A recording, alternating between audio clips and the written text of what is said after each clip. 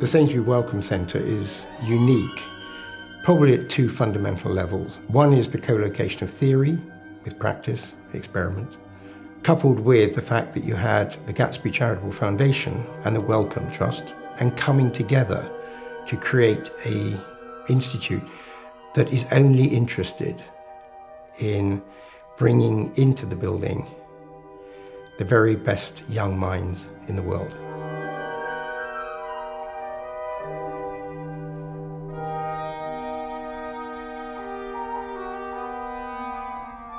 Right from the beginning, and I have to say this is a tremendous aspect of Ian Ritchie and his team, we as neuroscientists tried to learn a bit of architecture and what the constraints were in terms of what they could actually build.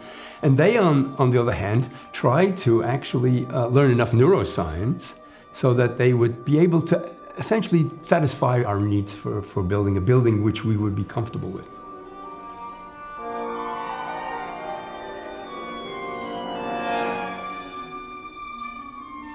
I'm realizing more and more that the building is designed to sort of mix this entire domain of neuroscience, from people coming up with ideas about what brains might be to people who have data about what brains are doing, and create a new kind of thing that we're in the process of trying to define. And I think that's what's exciting about the SWC to me, is that it feels possible here.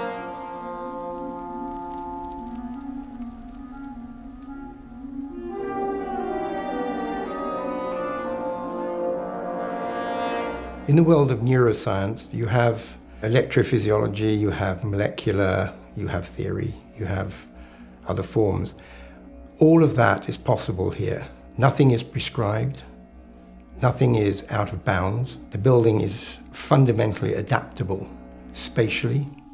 It has verticality within the labs, and it has a plug-and-play system of services which are flexible and can allow the scientists to design their own labs with relative freedom and relatively low cost.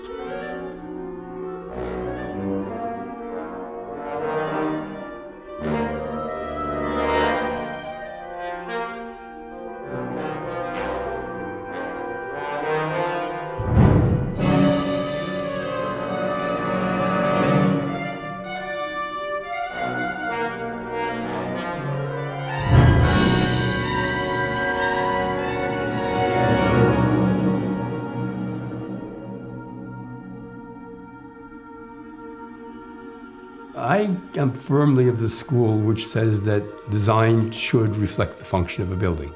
I really think that it's important, especially if you're going to build a science building and a laboratory building, that you take into account what is going to happen in there, and we have done that.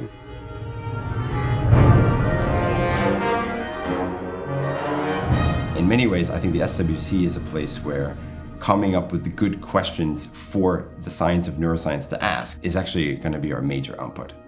And if the SWC produces the questions for the rest of the field to go and throw all the resources at, that I think is a huge success.